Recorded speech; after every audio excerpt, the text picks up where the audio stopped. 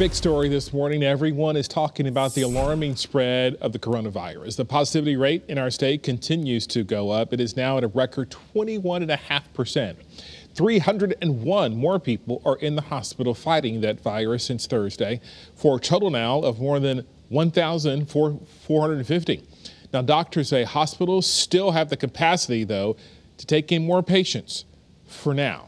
And 23,000 more people have tested positive for COVID-19. Yeah, that's why more people are lining up around the state to get their hands on those at-home COVID testing kits. Just check out these long lines that we're seeing. They're all across the state, but this is from yesterday at Dodd Stadium in Norwich.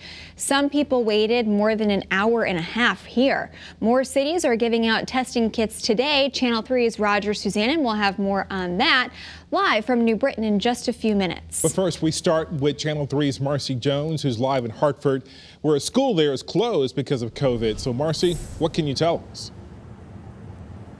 Good morning, Wendell and Caitlin. That's absolutely right. We are out in front of Prince Tech here in Hartford. They just opened the gates, but no students are going to be coming in or out. That's because no classes are being held today, and they are not the only school in the area that this is affecting. The list continues to grow of schools in different cities and towns unable to hold classes due to a shortage of bus drivers. A number of bus drivers across the state have called out sick recently, and school officials are bracing themselves for more call-outs. Torrington and Stonington public schools will be closed today. Several bus routes for Emmett O'Brien Technical High School will not be running for the rest of the week. And Shelton School District will have a 2-hour delay. Bus companies tell us just one call-out can have a major impact. This shortage has hit us all in different districts. So you have some where maybe you're not suffering a lot of people being out, and some locations where there could be 25 to 40% of the driving group that's out.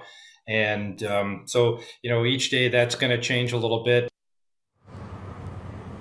Some of these bus companies are scrambling, trying to reroute their already complicated routes to accommodate more students. They're doing the best they can. So they say right now, patience is the name of the game. And as we know, this is all a trickle down effect. And lots of folks are trying to get those at home COVID testing kits